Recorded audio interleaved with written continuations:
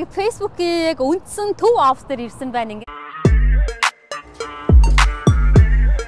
Одоо мэдээ хэлсэн.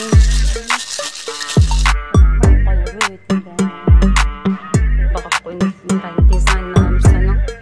Тэг энэ шүүсний хувьд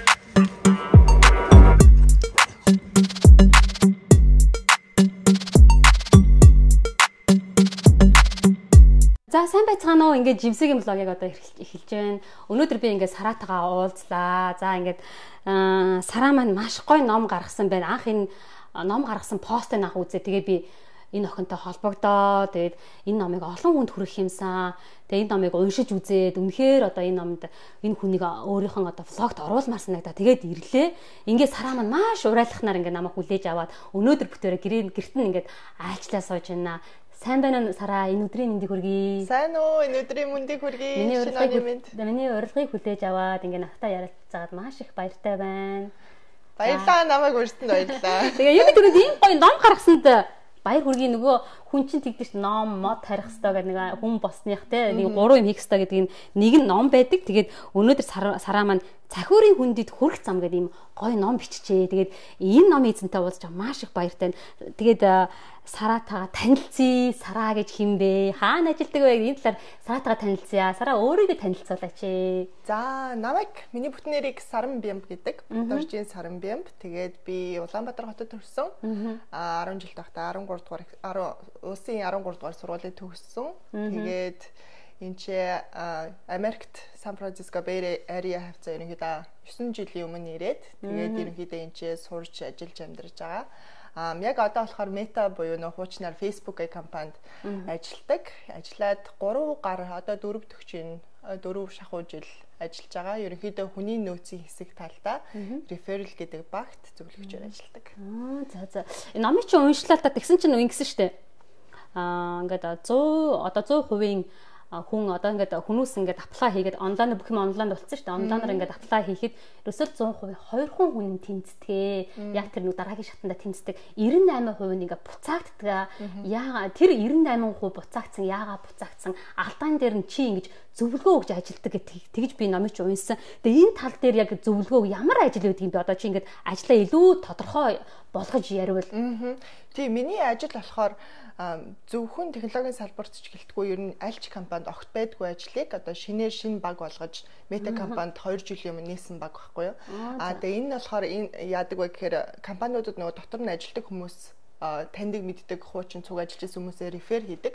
Компаниа санал болгуулж ийн гэсэн үг. Тэр багт нь ажилладаг. Тэр дотроо рефер хийлгүүлээд одоо аппликейшн явсан ч гэсэн магадгүй ямар нэгэн байдлаар тэнцээгүй, магадгүй өөрөөсөө хэтэрхий өндөр одоо менежерийн ажил санал болгуулсан. Эсвэл бол өөрийнх нь салбар нэм чиглэлд байдаг буруу багт санал болгуулсан ч юм уу те. Нэг тийм яг хүрх гээд байдаг нэг алхам дутуу байгаад байдаг. Тэр хүмүүсийг олж аваад тэр хүмүүст одоо ямар баг нь ямар мэрэгжил нь хамгийн зөв тохирох юм бэ гэдгийг зөвлөж өгдөг. Тэгэхээр яг энэ зөвлөгчийн ажлыг хийхэд бол ерөнхийдөө зөвхөн зөвлөх биш бүх нийт одоо ажлын цагийн 50% нь компаниас судлахтаа зарцуулдаг байхгүй. За ямар багууд байд юм бэ? Энэ баг хэн орсон юм бэ?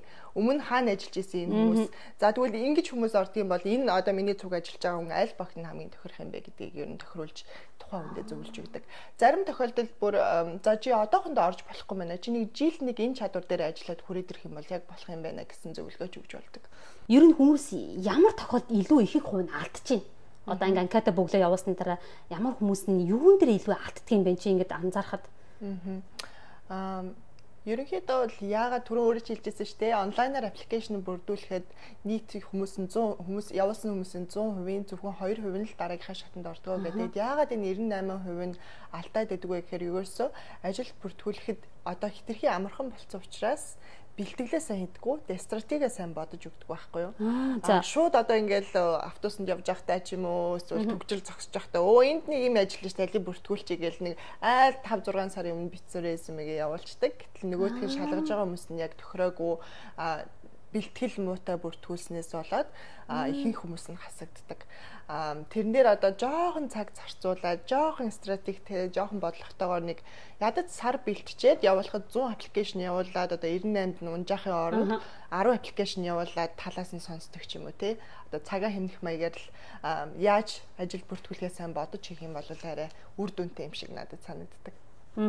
Одоо чи хийж штэ стратеги гэдэг чинь. Тэгэхээр яг ямархуу одоо чинь ямархуу байх хэрэгтэй юм бэ? Чи нэг ийм юм байдаг тоочны хэлүүл яах вэ? Одоо чи ерөнхийдөө юм ингээс ингэ яриад байна шүү. Тэгэхээр надад яг ингэ нэг юм хүмүүс одоо яг ингэ аппликейшнаа заавал Facebook биш те өөр газар одоо өөр зөндөө олон онлайн бүх юм онлайн уцаарт өөр ажил руу явуулж бол яг юун дээр одоо яг тоочны хэлүүл те одоо яг ингэ хэлүүл яг юу байдаг юм бэ? Жишээ нь одоо яг энэ дээр ингэ биччихвэл ер нь ингээд яачвал болдгийн штэ гэдэг нэг юм тип өгчүүл. За хамгийн энгийн жишээнээс бодоход Америкт нийтдээ ер нь альч технологийн компанид нийт ажилд орж байгаа хүмүүсийн дор хаяж 30-аас 35% нь referral буюу санал болгосон хүмүүс байждаг. Тэгэхээр хамгийн адгийн наацхаас бодоход за би энэ компанид ормоор байна гэвэл тэр компанид өөрт чинь таньдаг хүн байна уу? Өөрийн чинь санал болгоод өгчих хүн байна уу те? Санал болгуулах юм бол зүгээр онлайн аппликейшн бүртгүүлсэн хүмүүсээс илүү нухацтай тэр материалыг чинь хардаг байхгүй юу? Ягаад гэвэл энд олон жил ажилласан ийм хүн намайг санал болгосон байна. Тэгэхээр ийм хүн ийм сайн хүний санал болгосон хүн сайн байж таараа гэсэн үүднээс тэр компани илүү ач холбогдол өгнө. Бусдыгаа бодвол нөгөө илүү одоо манай монголоор бол нөгөө танил тал юм уу да мөн тийм танил талаар гэхдээ арай шударгаар гэсэн. Шударгаар тийм танил талаар гэхдээ арай шударгаар гэсэн үг. Одоо тэр бол энгийн нэгэн стратеги боловсруулах жишээ байна. Дараагийн ээлжинд болохоор яг ямар компанид орохыг хүсэж байгаа юм. Зүгээр таарсан нэг компанид ормоор байгаа мó яг тодорхой төрлийн бүтээгдэхүүн дээр ажилладаг, тодорхой төрлийн салбарт ажилладаг компаниуд ормоор байгаа юм уу тий.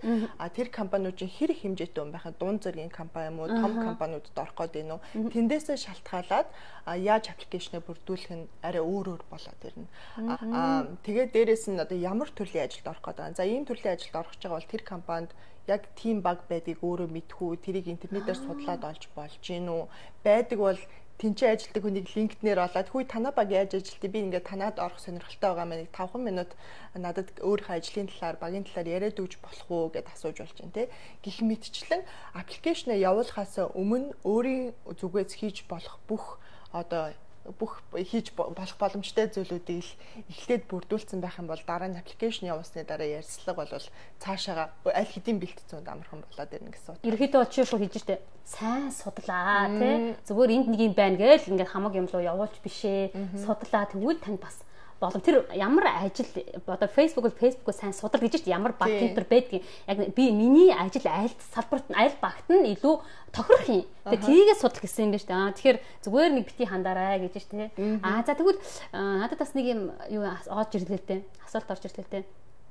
Чи яг тийм одоо чи яг тэр 98 хүнд нь яг туслаад яг тэгээд чи одоо яг энэ дээр нь алдсан байна. Та ингээд явбал тэнцсэн хүмүүс байгаа. Эргээд чиний одоо энэ зөвлөх ажилт чинь яг тэнцсэн тийм гоё түүх вэ нүү? Одоо амжилттай явж байгаа ч юм уу тий? байлгүй яг уу яг гэвэл хичнээн тим хүмүүсийг олж тэр хүмүүс нь ажилд орсон байна. Тэндээс шалтгаалаад миний өөрийн жилийн үнэлгээ гардаг байхгүй юу. За энэ хүн хэр сайн зөвлөгч байсан байна гэх тээ.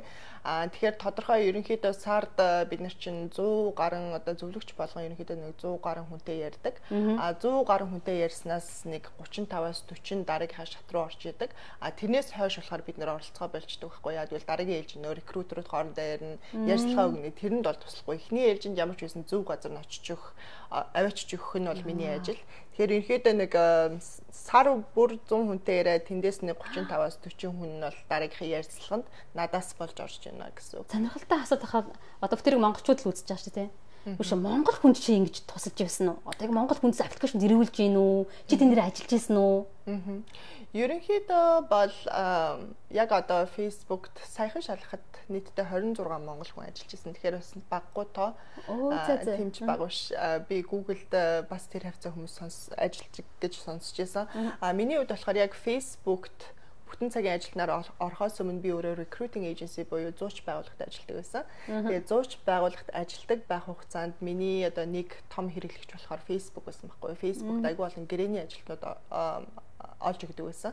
Тэгээд тэр үед нөгөө нэг ажил ороод ирэнгүүт за энэ дээр ажилладаг монгол хүн байна уу гэж айгүй хайдаг байсан. Тэгээд LinkedIn дээрээс бүх мэддэг байсан монгол хүмүүс нэмээд.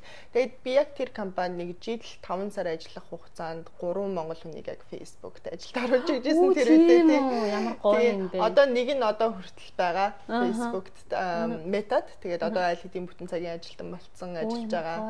Тийм хоёр нь гэрээнд дусаад өөр газар орсон. Өстой гоё юм байна шүү дээ. Тэгээ монголчууд мэдэж аваараа энэ саран бямб гэдэг охин маань ингээд бас ийм мундаг та нарт зөвлөх юм охин байх шүү. Хэрвээ та бүхэн яг ингээд тек одоо энэ мэрэгчлэр сурдаг оюутан бол танд илүү хэрэгтэй байна те. Дараагийн одоо ажлын ийм том компанид ажиллах юмд ингээ сараа маань бас та бүхэн тусалж авч чадах нь вэ шүү. За мөн энэ номыг цөмөөрөө ярьцгаая, ном руу орцгоё. Сараа яагаад энэ заавал номыг бичгээр болсон юм бэ? Захирын хүндэд хүрэх зам. Яагаад энэ номыг бичгээр болсон юм бэ? Хэдэн жил энэ номыг бичгээд зарцуулсан юм бэ? Жохон уртдаг. Тийм. Гэхдээ ерөнхийдөө бол би 2018 оноос эхлээд энэ байдаг нэг төрийн бус байгууллагт 3 гаруй жил ажилласан. Mongolian IT Professionals in the USA гэдэг ерөнхийдөө технологийн салбарт Америкт ажиллаж байгаа монголчууд маань нэгдээд төрийн бус байгууллага байгуулаад тэнцэнээс олон төрлийн одоо сайн дурын төслүүд гаргаад тэрийг хэрэгжүүлдэг. Тэгээ тэрэн дээр байсан нэг төсөл болохоор нэг нэгнийгээ реферти буюу нэг нэгнийгээ ажилтг компанид санал болгоё гэдэг тийм төсөл. Тэгээ тэр төслийг яг хариуцж аваад ерөнхийдөө 3 жил ажиллаж байсан. Тэр хугацаанд манайд одоо энд компанид рефердүүлээ тгийгээд ороод ирсэн хүмүүс маань бас л мэдээж жоохон материал муу. Тэгээд ерөөсөө юу яа зүгээр бичгээр авахын оронд нэг нэгээр нь сайхан уулзаа авчи 30 минут яриад юу ч дутуу байгаа. Энэ дээр ажиллавал яаж ийн ямар мэргэжил сонгох ч байгаа гэдэг. Тэрэн дээр болохоор нийтдээ нэг 60 гаруй монгол хүнтэй яг туулж ажилласан. Нэг нэгээр нь гэсэн үг. Тэр хугацаанд болохоор энэ гарч ирээд байгаа асуултууд юу н адилхан юм биш үү? Сургуульд сурж явах хугацаанд энэ мэдээллүүд маань сайн түгээгддэггүй юм биш үү? Хүмүүс тэрийг мэдгүй хичээлдээ анхаараа, цагийн ажилд анхаараа яваад байдаг. Дараагийнхаа ажлыг боддгоо. Тэгэхээр ерөөсөө энэ дахин асуугдаад байгаа асуултуудыг заавал намайг танихгүй, заавал технологийн салбарт ажилтгүй хүн ч гэсэн зүгээр намын аваад тэнцэнээс миний мэдж байгаа бүх юмыг мэддэг болчвол амар юм байна. Би заавал хүн болгоныг тий намайг заавал таних албагүй, миний мэдж байгаа юмыг зүгээр уншаад ойлгочиход хангалттай юм байна гэсэн утгаар нь. Тэгээд энэ номон дээр тий бүгд байгаа юм биш үү? Тэгэхээр угаасаа 3 сая нэг нэгээр нь уулзаад би зөвлөгөө өгнө гэж байхгүй. Тийм учраас мэддэг юм бодит болгоод тавьчих. Тэгээд тэнцэнээс хэрэгтэй юмнуудаа хүмүүс нь хүсэн үедээ аваад унших боломжтой болох зорилгоор.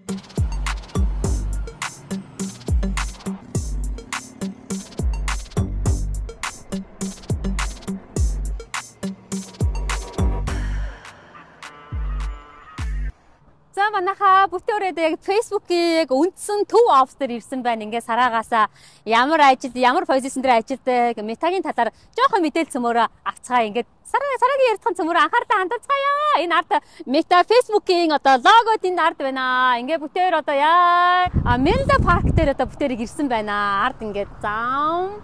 За ингээд гадаа жоохон салхитай байгаа боловч гайгүй орох байхаа гэж бодож байна. За ингээд сараагийн ярианд анхаарлаа хандуулцгаая. Бид нэр одоо яг одоо метагийн headquarter буюу яг two office дээр нэрсэн байна. Энэ Menlo Park-т байрладаг. Хаяг нь харж байгаа One Hacker Way гэдэг. Тэгээ энэ бол яг миний ажилладаг газар. Тэгээд харамсалтай нь ковид гарснаас болоод би зочин оруулах боломжгүй байгаа учраас жимсийг оруулж чадахгүй. Тэгээд би болохоор яг компанид болохоор 2019 оны 10 сард орж исэн. Тэгэхээр одоо 3 гаруй жилийн өмнө гэсэн үг. Хамгийн анх болохоор гэрээний ажилтнаар орж исэн. Гэхдээ хамгийн нэг сонирхуулахаар юм нь болохоор би шууд л ингээл аппликейшнаа бүглөөл орчоогүй. Орохоос өмнө жилийн өмнөөс бэлтжижсэн. Жилийн өмнөөс яг ямар багт орох вэ, яг ямар ажилд орох вэ гэдгээ судлаа. Дараа нь тэр багт ямар хүн ажилтیں۔ Тэр ажилд ороход ямар чадвар шаардлагадгийг ингээд.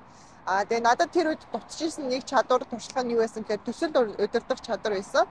Тэгээ тэрийг би жилийн хугацаанд өөрийгөө бэлтжиж байхдаа төсөл удирдах өөр боломжууд дээр ажиллаад тэгээ тэрийг резюмен дээр нэмснийхаа дараа бүр яг төлөвлөж байгаа тэр багтаа бүртгүүлээд яг ярьслаханд нь орохдоо айгуу сайн өөрийгөө бэлтжиж агаад тэгээд 2019 оны 10 сард гэрээний ажилтнаар орсон байдیں۔ Тэгээд дараагийн ээлжинд болохоор гэрээний ажилтнаас бүтэн цагийн ажилтан болоход бас дахиад ярьсганд орж бусад хүмүүстэй бусад гэрээний ажилтнуудтайгаа өрсөлддөг. Тэгж өрсөлдөж байгаад 2020 оны 3 сараас эхлээд яг бүтэн цагийн ажилтан буюу яг Meta компани ажилтан болж орсон гэсэн. Тэгээд тэр бол миний ер нь Meta-д орсон баг зэргийн түүх бас сонирхолтой ганц хоёр зүйл нэмж хэлэхэд манай багт яг надтай цуг ажилтдаг бас нэг өөр монгол охин байдаг. Сара гэдэг нэртэй бас адилхан. Тэгээд битээрээ самд ажиллаад баг 3 жил гарan болж байна одоо. Тэгээд яг ингээл зэрэгцээ битээрээ хоёр өөр офисоос ажилтдаг ч гэсэн яг нэг баг тэгэхээр янз бүрийн хурал митинг хамтран ажиллах төслүүд дээр бол байнгын л цуг ажиллаж идэг гэсэн үг. Тэгээд энэ офисууд маань зөвхөн Menlo Park ганцхан төв офис биш ингээд ойр хавьд нэг 5 минутын зайтай 3 минутын зайтай нийлээд нэг 10-аад өөр офисууд байдаг. Тэр хооронд бол ажилчид маань дугуйгаараа явах боломжтой. Эсвэл бол 15 минут тутамд ингээ автобус бүх офисууд руу явж идэг. Тэгээд тэр автобусанд хүснээрээ суугаад өөр офис дээр очиод хурал цуглаанд суух. Эсвэл бол тэр өөр офисын хоолны газар нь ямар юм сонирхож үзэх хүн амьтантай уулзах шинэ офис үзэх гэдэг янз бүрийн байдлаар ашиглаж болтгоо. Хад өнцөгт харагдаж байгаа одоо MPK 2021 гэдэг юм залгаа хоёр офис нийлээд нэг 2 км гаруй урт тийм урт офис гэхгүй. Нэг өнцгөөс нөгөө өнцг рүү явхад бараг 20 минут 30 минут болж очдаг. Тэгээ тэр офис болохоор манай софтвер инженеруудын ерөнхийдөө суудаг офис хуучнаар одоо бас янз бүрийн багууд нэмэгдээд ороод сууж байгаа. Гэтэ нэг онцлог нь юу вэ гэхээр дээд давхуртаа одоо rooftop хамгийн дээд давхар нь ингээд цэцэрлэгт хүрээлэн болгоцсон. Тинжээ том моднууд одоо цэцэрлэгт хүрээлэнгийн одоо цэцэг жимс маш олонтой. Дээр нь гараа цоход маш зугаатай гоё одоо тайвшралтай юм уу та тийм байдлаар ажилладаг. Тэгээд нэг сонирхолтой юм юу тэнцээ гэр бүл үнэгнүүд амьдардаг. Тэр байшингийн дээд давхарт тэгээд жилийн эцэст нөө үнэлгээгээ өгөөд одоо хүмүүсээс энэ жил ямар ажилласан бэ гэд гарахтаа одоо яг л нөө оюутан байхад дүн гардаг шиг хэрвээ тэр үнэлгээг харж чадах юм бол тэр жилийн үнэлгээ сайн байна гэсэн тийм дом яриа хүртэл байдаг. Тэгээ би бол үнгийг бол хизээч харж байгаагүй. Миний бас ойлгож байгаагаар бол үнэг чинь нэг бол бүр үүр цайхад гардаг, нэг бол бүр шүн дөлөөр гарч ирдэг юм байна. Тэгээ би бодохдоо үүр цайхад ажил дээрээ шүн дөлөөр ажил дээрээ байж ах юм бол угаасаа л тэр үний үнэлгээ сайн гарах нь ойлгомжтой юм байна гэх тэр үедээ тэгж бодож исэн. Түрүү жил 2022 онд нэрээ Meta болгож солисон байгаа. Тэгээд тэрнийх нь гол зорилго нь юу вэ гэхээр ерөнхийдөө сая пандемик орж гисэн бид нэр бүгдээрээ гэрээсээ тэгтээ дижитал ертөнцөөр хоорондоо холбогдож илаа. Тэгвэл энэ дижитал ертөнцөөр зөвхөн уцаар ярихад холбогдохгүйгээр яагаад ингээ биеэрээ ингээд нэвтрээд тэнцээ шинэ ертөнц үүсгээд тэнцээ одоо өөрийнхөө хүссэн хүн байж болохгүй гэж гисэн одоо өгөгдөл чинь өөрөө metaverse болж байгаа шүү дээ. Тэгээд metaverse дээр ерөнхийдөө гол бизнесийнхаа зорилгыг үүсгий байгуулъя гэсэн зорилгоор одоо Meta болгож солисон. Тэгээ манай компани бол олон өөр жижиг компаниуд эзэмшдэг. Тэрний эзэмшдэг нэг компани Oculus буюу AR VR технологи гаргаж байгаа. Одоо ерөнхийдөө бол яг энэ салбар дээр тэргүүлэх компани гэж явж байгаа. Тэрэн дээр маань VR одоо device ашиглаад шинэ ертөнцид нэвтрээ, тэнцэнэ толоод юу л бол юу бүтээж үүсэх боломжтой. Тэгээд бидний хувьд ч гэсэн одоо ажилчдын хувьд тэрийг дэмжиж бид нар 7 хоногт нэг удаа яг VR ертөнцид хоорондоо хурлаа хийдэг. Тэгээд хурлаа дуусныхаа дараа бүгдээрээ цуг толоонд тоглодог. Тэр тийш тоолох хугацаанд бол аягүй сонирхолтой. Одоо шинээр гарсан девайс нь одоо хүний нүүр царайны хувирлыг track буюу одоо ингэж хараад шууд тэрийг өөрийнх нь аватар дээр гаргадаг болсон. Тэрнээр дамжуулаад тэр хүн яаж хөдөлж ийн, инээж ийн, юу болж ийн гэдгийг яг л хажууд нь байгаа юм шиг мэдрэх боломжийг бол metaverse-оор дамжуулан хүргэж байгаа.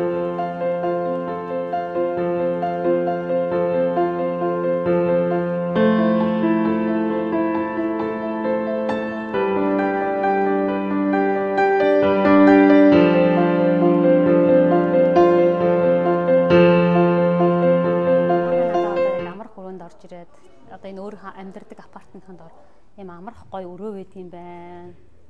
Тэгээд амар хуруунд надаа мохито хийж өгнө гинэ задагчаа. Цаас одоо юм аа гэлээ. Тэгээд сараата илүү номныхын талаар ярилцъя гэж бодож байна. Тэгээд энэ ном ер нь хэрвээ ээж аав хэрвээ одоо ингээд хүүхд чинь одоо яг 12 дараа ингээд төгсөөд мэрэгчлээ сонгох чавал энэ номыг заавал унших хэрэгтэй юм байна. Тэгээд сарагийн энэ яагаад унших ёстой юм те энэ номыг мэрэгчлээ сонгож байгаа юм яагаад унших ёстой сарагаас асууя. Миний бодлоор ингээд өчтөр уншихад бол үнэхээр хэрэгтэй санагдсан. Заавал энэ номыг унших хэрэгтэй юм байлээ. Ингээд хүн заавал алдаж ээж цаг хугацаа ингээд алдаж ээж юм хүмүүсийг санхугаар ингээд айгүй зарцуулж ээж заавал ойлгох биш. Энэ хүний юмыг унснаа та цаг хугацаа Монголын үед боломжтой гэж ойлгосон. Тэгэхээр сараагаас илүү номны хандлага цөмөрөө асууцгаая. Юу гой газар байна эдний. Энэ амрах хүрээ нэлээд том гэдэг айгүй гоё юм байна. Тэр цаана хүмүүс бильярд тоглож байна, залуучууд. Тийм.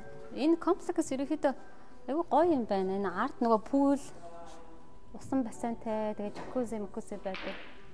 Гоё комплекс байна. Тийм. Нэлээд үнэтэй ч магадгүй хаа. Тэг ямар хүний газар шүү. Хүний гэртчихэд хэдэн төрөөс түүжийн асуугаад талтай нь ш. Мэдээж айгүй үнэтэй харагд санагдчих надад энэ бодлоор. Үнэтэй ч магадгүй. Тэгээ угаасаа энэ ари чинь нөгөө цахиурын хөндий гэдэг утгаараа ч юм уу. Нэлээд үнэтэй юмнууд нь авт хэдэн орс хүмүүс бэлар тоглож байна. Сарагийнхаа өнөөдөр гэртээ ажиллаад сайхан байна. Тэгээ монголчуудаараа ерөнхийдөө бахархтын да хаасайгуудаа манай монголчууд ингээд амьдтай байх юм да.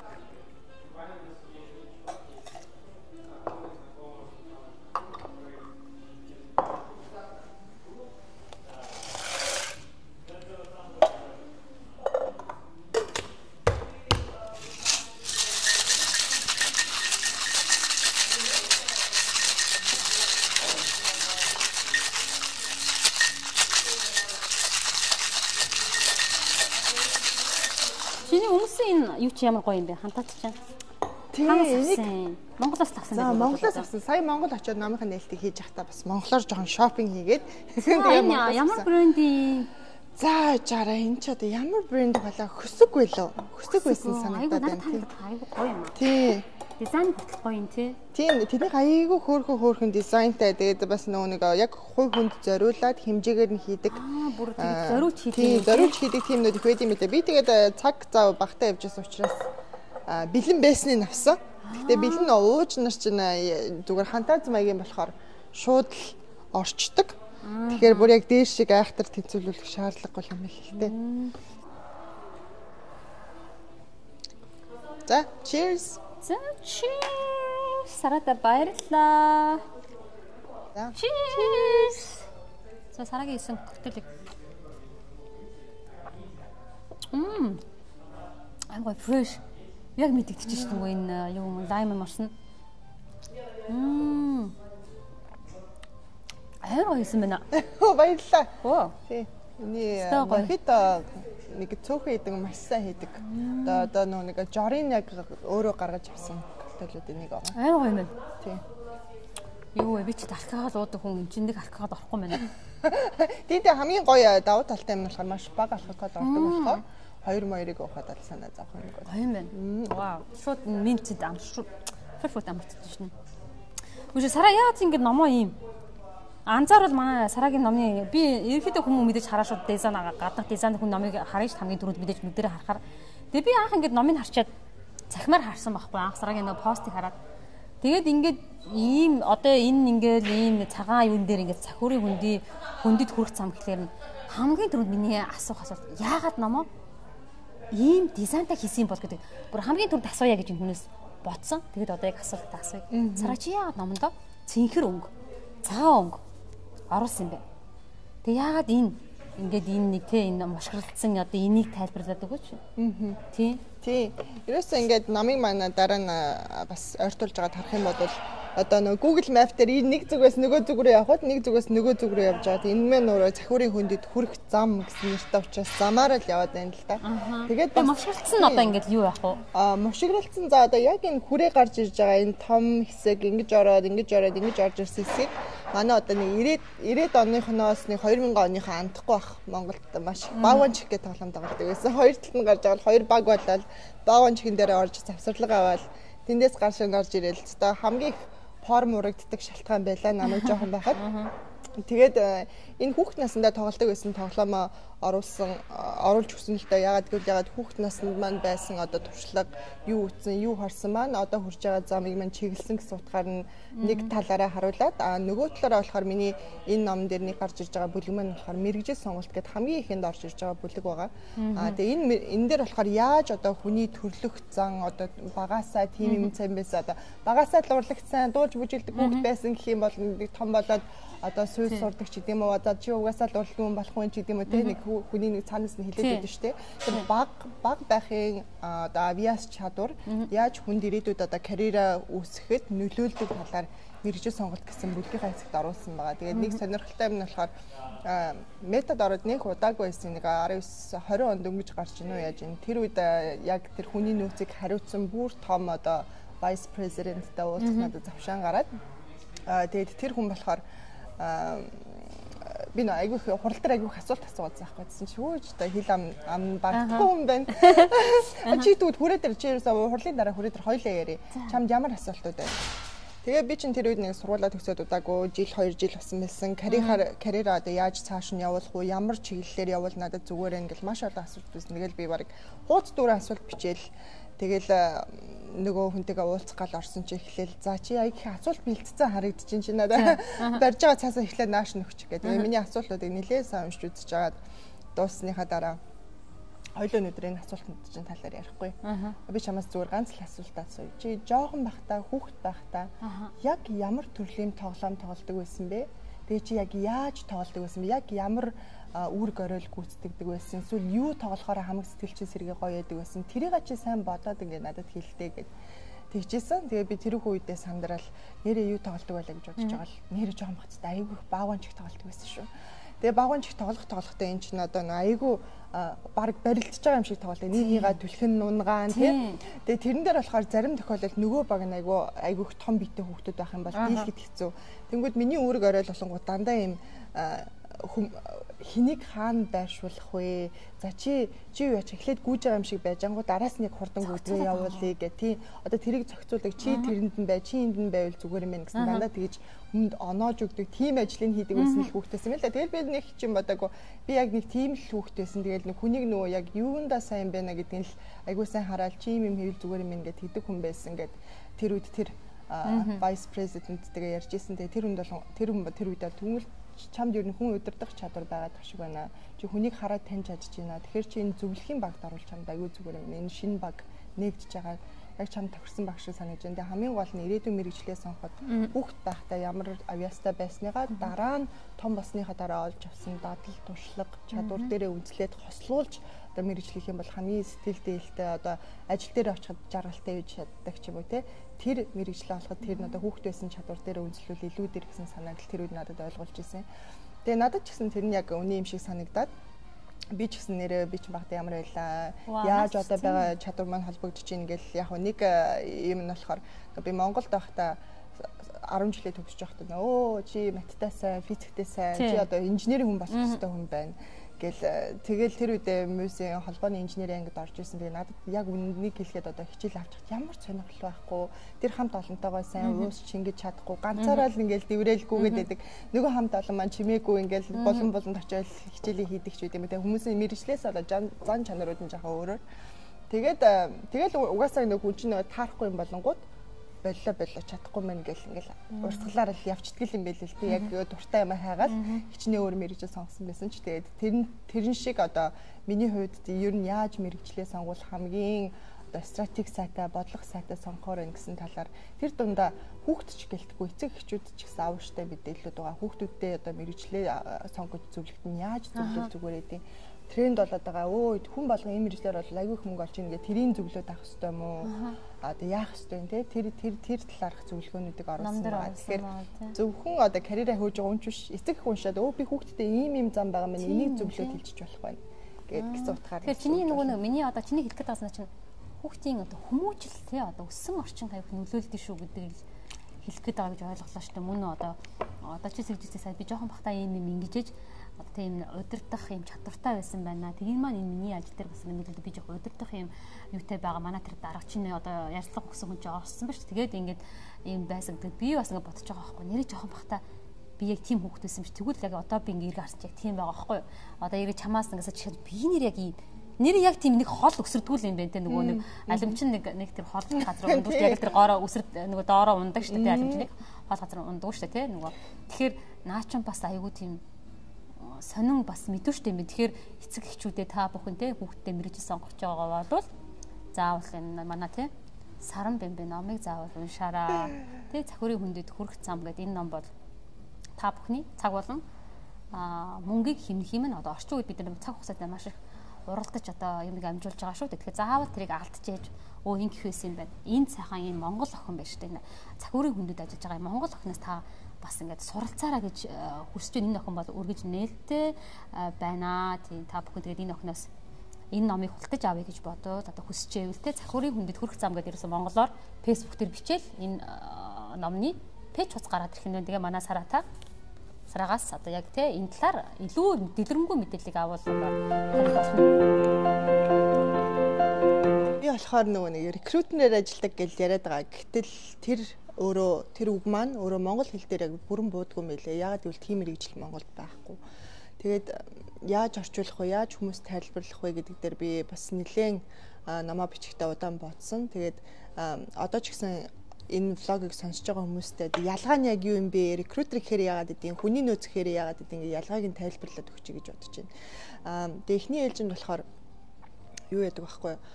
Компани томрох тусмаа тэр дотор маш олон багууд нэмэгдэнэ. Баг нэмэгдэх тусмаа мэрэгжилтэн авах байгаа төрлүүд нь нэмэгдэнэ тий. Төрөл нь нэмэгдэх тусам нөгөөтгөн дээр зориулаад ажлын байр гаргаад ажлын байрнаас одоо 100 хүн бүртгүүлээгээд төрөвжилснээр 98 хангалтгүй хүмүүс байгаа. Тэрийг шалгаад тэгээ тэр баг яг юу хүсэж байгааг ойлгоод тэгээд яг тэр хүсэж байгаа хүмүүс нь бүртгүүлээгүй байсан ч гэсэн тэднийг ханаас ч хамаагүй олох тийм цаг бол хүний нөөцийн мэрэгжилтэнд байхгүй.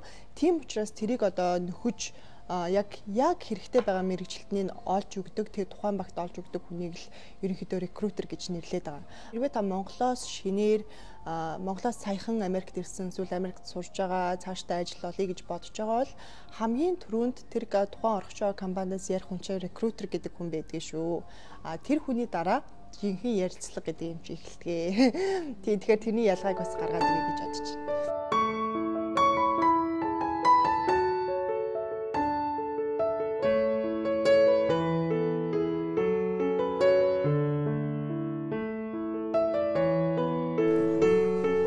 Дараагийнх нь болохоор нөгөө нэг резюме чи өөрөө дотроо бас олон өөр төрөлтэй.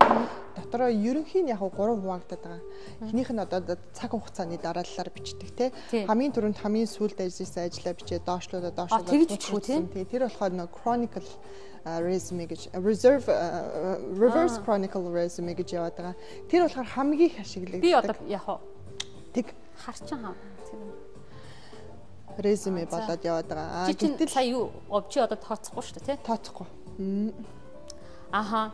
Гэтэл нөгөө мэрэгжлээ солих гэж байгаа одоо шал өөр мэрэгжлээр ажиллаж байгаа мэрэгжлээ солих гэж байгаа хүн болохоор тэр цаг хугацааны дараалалаар бичгээр тохиромжгүй гэдэг байхгүй. Яагаад гэвэл хамгийн сүүлд хийсэн ажил нь өөрийнх нь хүсэж байгаа мэрэгжлээс өөр тийм туршлага байгаа даа. Тэгэхээр нөгөө нэг тэр чинь харж байгаа хүн чинь хамгийн түрүүнд резюмег харахтаа хамгийн түрүүнд юу бичсэн бэ нь хардаг байхгүй. Тийм шүү дээ. Тийм учраас тийм одоо мэрэгчлээ солих байгаа эсвэл дундуур нэг холбоогүй юм хийсэн тийм тохиолдолд болохоор нөгөө highlighted буюу relevant experience гэхээр одоо хамгийн одоо очих гээд байгаа мэрэгчлээ чинь холбоотой ажилласан туршлагаа төрүүлжчихэд Тэрнээс хойш хамгийн одоо дараалал нь тий хамаарлаас чи ямар ажилд аплай хийж байгаа тэрийгээ л тэрнтэй холбоотой ажил хийсэн бол хамгийн түр тэрийгээр тавиараа. Тэгээд тэрнээс доош тий. Тэгээд хамгийн хамааралгүй ажил хамгийн доотлолт нь. Бид нар нөгөө буруу бичдэг байна шүү дээ. Эхлээс нь бол бүр хэдэн 90 оноос 2000 оноос хийсэн ажлаа ингээд бичээд балгаад идэг байна шүү дээ. Тэгэхээр буруу байна тий. Тий, тэрийг болохоор chronicle гэж байгаа л да. Team resume ашиглагддаг. Гэтэ тэр болохоор нэлээд одоо old fashion буюу хуучных. Тий, of course. Боловч чаа. За сайн орсон уу? Ороогүй. Ороогүй. Одоо дахиад open оо шүү дээ. Тий. За сая би айгүй онцгүй хагалцсан байна. Тий. Наа чи нөгөө юу агаагүй сайн тараагүй. За resume дээр бол яриад ах юм бол дуусахгүй яг үнийг хэлэхэд айгүй олон юм байдаг байхгүй. Тэгээд ерөнхийдөө зүгээр базаад хэлэхэд болохоор resume-г нэг удаа бичиж төгсөрнө гэж байдгүй шүү. Тэр чи хэдэн сар бичдэг юм. Тэгээд нэг удаа бичээд амар сайн засчлаа гэж бодсон ч гэсэн дараагийн хүнд харуулахад засах юм байж л байдаг. Тэгээд ингээ удаан бичээд олон хүнээр засуулах тусмаа өөрийн гэсэн хэв маягтай болчдөг. За яг resume ингэж бичих юм байна. Гэсэн маягаар. Тэгэхээр нэг удаа бичээд болчлоо гэж бодохгүйгээр дахин засаагүй чухал. Тэгээд дээрэс нь юу шүү. Resume ерөнхийдөө нэг хуудас байх ёстой. Тийм олон хуудас биш. Хамгийн дээдлээ 2 хуудас ивэл зүгээр. 2-оос дээш явал хэрэггүй. Тэгээ 2 хуудастай хүмүүс чи яалтч гэнэ 15 20 жил ажилласан ч юм уу эсвэл үнэхээр олон одоо paper бичсэн янз бүрийн publishing гаргасан research тал дээр тийм хүмүүс байгаад байдаг. За чи халах шүү. Би алга. За нэгд resume ярьж байгаа юм чинь мэдээж одоо resume-тэй тэнцэх үйт одоо хүн болгоны онлайн resume бас нэг юм болохоор LinkedIn гэдээ байж байгаа тийм.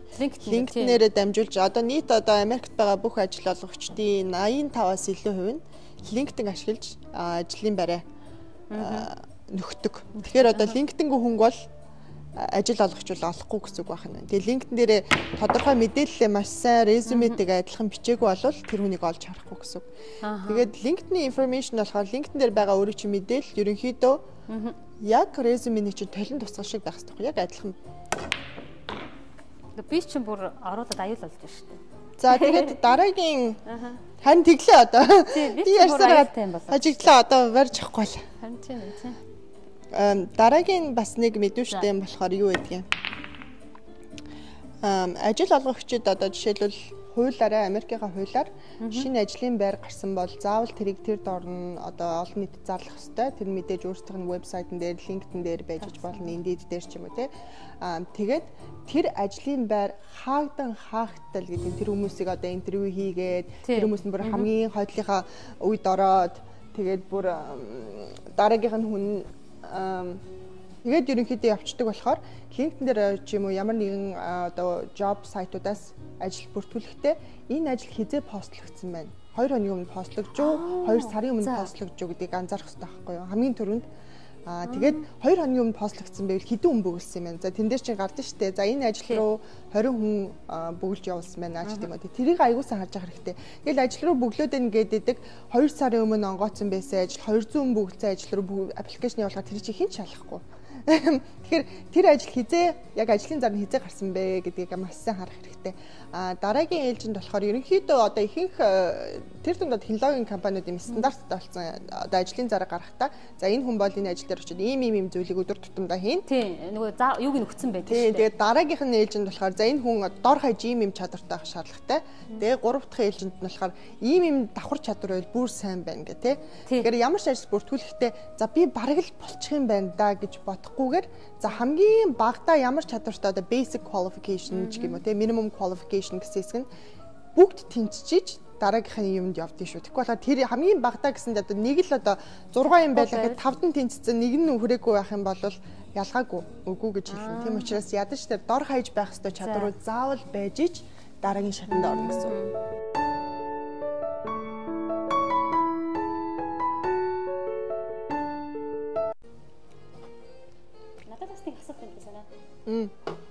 Яа заавал чи ингээл англи хэлтэй сургуулийн төгссөн. Яа чи англиар энэ намаа бичээгүй юм бэ? Яа заавал монгол дээр энэ эсвэл одоо англиар бичих төлөвлөж гин үү? Ягаад Amazon дээр гаргах байгаа юм бэ? Чим амар гоё асуулт байна.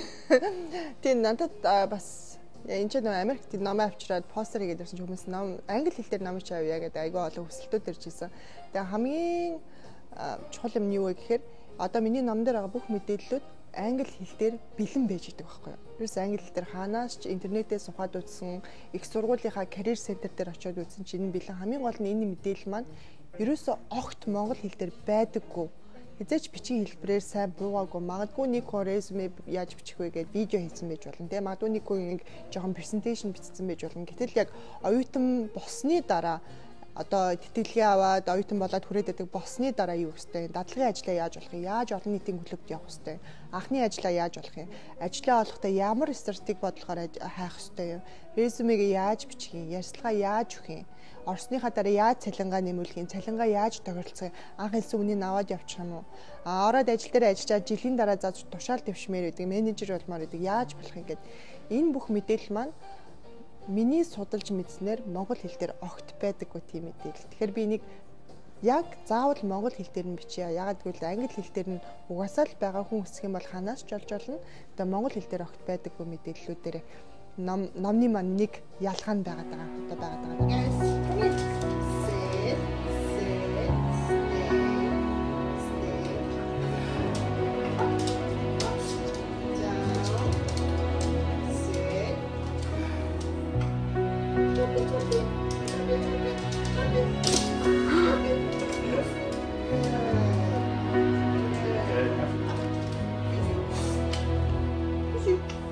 Every day with you is magic. Every kiss is better than the last. It's a home I've never known, a place. Диснейгийн хүүхдийн кино байдаг нөгөө эхлээд нэг эмэгтэй эрэгтэй өрөөж байгаа хоорондоо суугаад сүлд эмэгтэй нөхөл тэгээ нэг эрэгтэй нөгөө нэг ганцаараа үлдчихэл нэг хүүхдтэй адал явдалтай явдаг. Тэгээ байшингын дээрний бөмбөлгнүүдтэй скват юу гэдэг нөгөө нэг скват гэдэг. Тий скаут тий нөгөө хүүхд нөгөө нэг хөгшүүн тусалсан тэмдэг авах гал тэрэн дээр атсан чинь тэгээд идэг. Тэгээ тэрэн дээр нөгөө эмэгтэйх нь хөтэлдэг байсан номтой адилхан юм ном. Тэгээ би энийг зүгээр оюутан байхдаа нөхөртөө Валентины баяраар бэлэг болгож өгч ирсэн. Тэгээд энэ scrapbook гэдэг нөө ерөнхийдөө фото альбом шиг. Гэхдээ зүгээр баг зэрэг үг мөхтэй. Тэгээд одоо сүүлийн үед сайн хөтөлж амжихгүй л энэ. Гэхдээ энэ оюутан байхдаа хийж исэн. Тийм романтик юмнуудын нэг. За энэ манай нөхөр. Энэ нөхөр хэдэн настай байсан бэ юм уу? High schoolд байсан. Тий 18 сартай. Сартай гинэ настай байхдаа. Тий энэ бит хоёрын тий им шарустай байсан оюутан байхдаа. Тэгээд энэ бит хоёрын хамгийн анхны яг date golden gate. Тийм үед хайраа date дээр ингээд зураг авчиж байгаа юм тий хамгийн анхны date тэгээд тэрэн дээр golden gate дээр юм зураг авах болж байсан. Энүүгээр алхаад. Тэгээд энэ бит хоёр сургуулаа хоёулаа хамт төгсөж исэн. Тэгээд нэг сургууль байсан гэсэн тий. Нэг сургууль нэг анги. Тий сарамгч нь нөө. Тий. Энэ хин манай шон сургуулаа төгсчөөд 9 сарын Европоор аялсан. Тэгээд тэр үед нь зураг. Тий энэ. Тий хин шон 9 сар аялж байхдаа нэг оцсон газар нь болохоор Парист. Францын Парис дээр очиод тэнцээ нэг Lovelock Bridge гэж байж идэг. Хүмүүс нөгөө нэг хайр дурлалтай хүмүүсийн нэрийг бичээд ингээд түгжээд хайраа түгжиж байгаа гэсэн үг. Тэгээ над руу тий Валентины баяраар ингэж явуулж исэн. Тэгээ бид хоёр сая энэ жил Парис руу битэр очиод тэр цоожоо олох гээд. Тэгээ тэгсэн чинь харин нөгөө нэг гүүр нь хитрхийн хүнд болоод хитрхийн олон цоож байгаа. Тэгээ бүх тэр цоочнуудыг тасдаж байсан мэлээ. Тэгэхээр харин тэр тэрийг надад оцсон чи энэ гүүр бүр хитрхийн цоочтой бүгдийг авцсан тэгэхгүй болохоор аюултай байдал үүсэн. Тийм унаа нь тэнцээ яж байгаа нураад унна гэсэн үднээс тэгсэн байлаа. Чиж байна. Тий бит хоёр энэ жоохон аялах туртай. Тэгээ энд явахаараа зургнуудаа хулаад энэ Сан-Диегод байна. Энэ Сиэтлд Engage туссан байна тий. Тий, engage туссан зураг. Хийсэн байж тээ чамайг. Тий, энэ lake тахад аялж явж байгаад тэгээ би найзтайгаа гурвал явж исэн. Тэгээд гинт гарч ирээд ч уйлаад боо юмсан тэгсэн. Тий, энэ миний хурми тэгээд engagement бүгдээ. Тэраа ингээд хосороо engaged болоо ингээд хурми бүжэднийхээ ингэж хоёр юу аж зүудг юм байл шүү. Тэгээ баяр хүргэе манай хоёр. Ваа энэ хурмын зураг явж байна тий. Хаваад хийсэн гэсэн тий хурмаа. Тий хурмаа 20 онд хаваад Мави арал дээр хийжсэн. Тэгээ тэр үед яг нөгөө коронагийн локдаун болцсон. Тэгээ ерөөсөө энэ тэндээс хаваараа очиход айгүй хэцүү, маш шаардлага өндөртэй. Тий тэгээ дээрэс нь ресторан захиалга өгсөн ч гэсэн 10 хүнээс дээш хүн оруулахгүй гээд Тэгээ 10 хүнтэй хурим болж исэн. Тийм тэгээ хамгийн гол нөө Мауи Хаваачи өөрөө хурмын газар, destination wedding аягүй хийдэг газар. Тэгээд маш олон хурим их газруудтай, хоолны боломжуудтай, хөгжим тоглолтог үнэтэй, хурмыг одоо зохицуулдаг хүмүүстэй. Тэгээд ямар ч үйлчлүүлэгч байхгүй учраас тэр үед бүх юм маш хямдхан болж хямдарч ирсэн. Тэгээд айгүй хямдралтай. Тэгээ айгүй сонирхолтой. Тэгээд амар лаг хурмыг амар боломжийн үнээр хийсэн гэх юм уу да тэр үед тэр ковидын нэг ашигтай үе гарсан.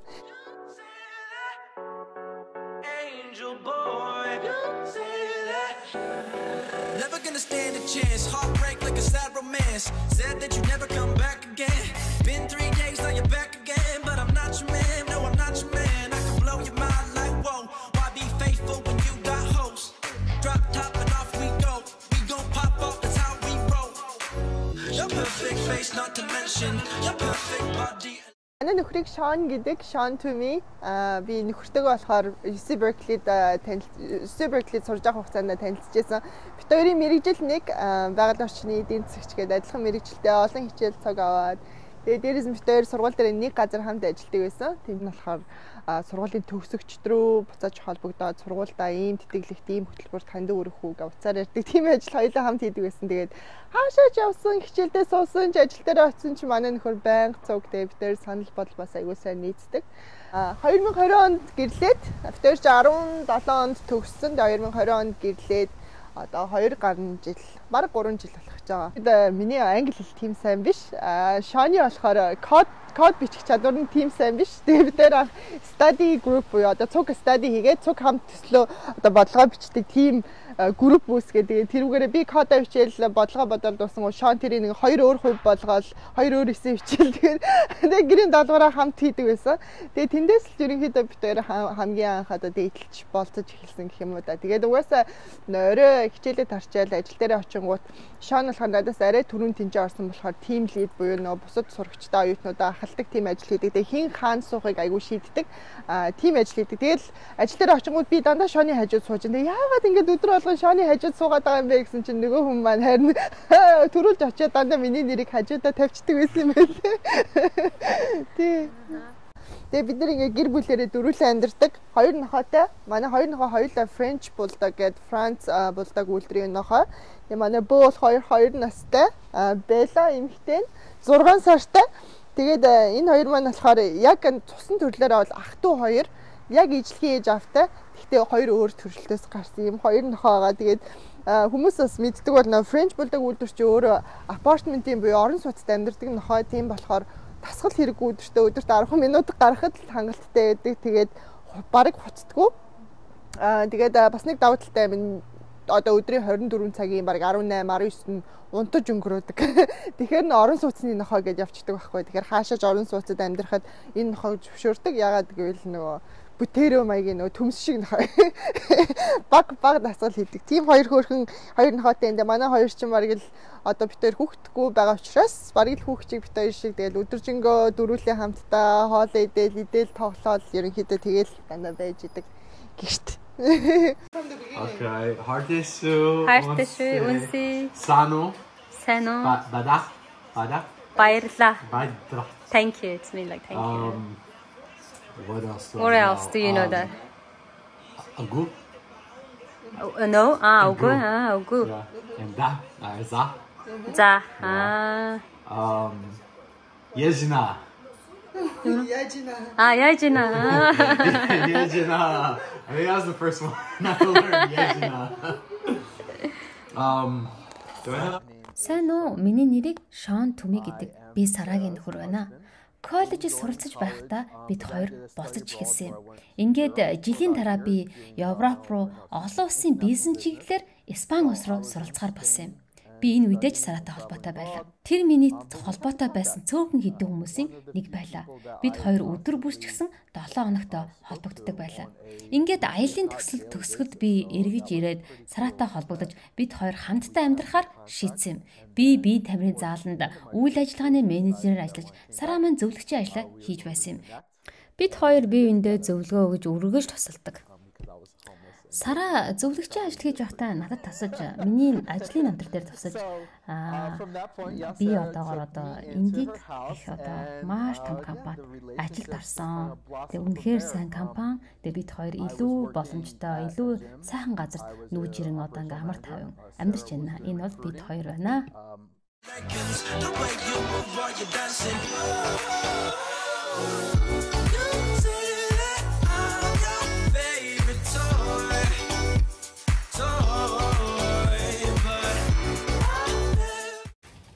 За манайхаа ингээд Сарагийнхаа гэрч өчгсөн гэр бүлтэй танилцаад ингээд зогсож байна. Нэрээ тэгээд Шоны пүүдний цуглуулгыг харуулахгүй байж чадсан. Надад үнэхээр сонирхолтой санагдлаа. Шон манай пүүз цуглуулдаг юм байна. Тэгээд өөрөө өмсгүү ч гэсэн нөгөө цуглуулдаг тийм хоббитэй хүн юм байна. Та бүхэндээ бас ганц хоёр пүүдийг харуулд юм гэж бодлоо. Тэгээд Шон маань бас зөвшөөрлөө. Тэгээд надад бас айгүй сонирхолтой байна. Дизайны хувьд ч гэсэн түүх тэр пүүзний тэр түүхийн хувьд ч гэсэн айгүй сонирхолтой санагдлаа. Хэдийгээр би пүүз мөн сонирхдаггүй ч гэсэн харж байгаа ингээд энэ пүүзний цуглуулгыг харсан хүний хувьд бол маш сонирхолтой. Та бүхэн түр таалагдана хаа гэж найдаж байна. I started collecting shoes, mostly Nikes, Jordans. The hopes is maybe it's an investment and I can resell them. While I have a lot of shoes, there's definitely some that I don't wear. So these are dead stock and they are unworn. And as you can see, I have a decent little bit of collection. These are some of my favorites. We have off-whites, very popular brand, and there's a few types of shoes out there that are off-whites, but these are off-whites. Then we have some Dunks, Jordan 1s. You just tell that they're a little bit special. eBay Dunks. I have lots of Dunks, but I thought the colorway was really cool, so I just wanted to share them since they're also new. We got Jordan 4s here, colorway. They're about a year, 2 years old, but it's a special colorway. And then we have the Lost and Found Jordan 1s, which are retro to the Chicago Bull 1985 version. These are actually very sought after and hopefully go up in price at some point as well. And my best piece of the collection probably would be this. This just got released this year. They're called the Lobsters, and I got the collector's box, which there's not many collector's box. There's decent bit of shoes, but the collection box is a little different. As you can see on here, that is a Salvador Dali lobster foam. One of my favorite artists, which is why I invested into this one specifically. But it is a dunk, and this is just what they look like. So these shoes in box, roughly about $1,000. За Шон энэ гутлуудыг бол цуглуулдаг юм байна. Тэгээд энэ гутлуудаа үн хүрхээр нь тийм зардгийн байна. За ихийнх нь бол Jordan, Nike гэдэг юм байна. За нэг гутал нь бол айгуу сонирхолтой танагдсан. 1986 оны гутлыг саяхан дуудлага худалдаагаар ингэж авсан юм байна. За энэ хайрцаг савыг бол маш нандинаж ингэж хадгалт юм байна. Тэгэхгүй бол энэ бас л үн буурахт нь холбоотой байдаг учраас ингэж сайн хадгалах хэрэгтэй байд юм байна. Johnny хувьд бол маш олон шүүстэй юм бэлээ, гуталтай юм бэлээ. Цаад унтлахын өрөөгөөр дүүрэн бэлээ. Тэр бүгдийг нь бол харуулж чадсангүй. Учир нь гэвэл энэ хүн тэрийг бол хүнд харуулах дургүй байд юм бэлээ. Тэгээ цөөхөн хитээс нь та бүхэнд харууллаа. За өнөөдөр цаг зав гаргаад ирсэн жимсэдээ маш их баярлалаа. Бид нэр өглөө 10 гэж уулзаад одоо 6 болж ийн барыг 7 цаг тасралтгүй ярьлаа. Тэгээ ийм хүч хөдөлмөр гаргаад цагаа зарцуулаад хүрээд ирсэн чамд маш их баярлалаа. Тэгээд мэдээж жимсэгийн влогийг дагаарай. Цаашдаа ажилтнанд амжилт хүсье. Тэгээ доор байгаа subscribe button дээр дараад шин subscriber болоорой. Тэгээ өөрөөр гоё энэ жилдээ маш олон гоё видеонууд орох байхаа гэж бодож байна. Баяртай та бүхэндээ жимсэгийн дараагийн влогоор уулзаарай.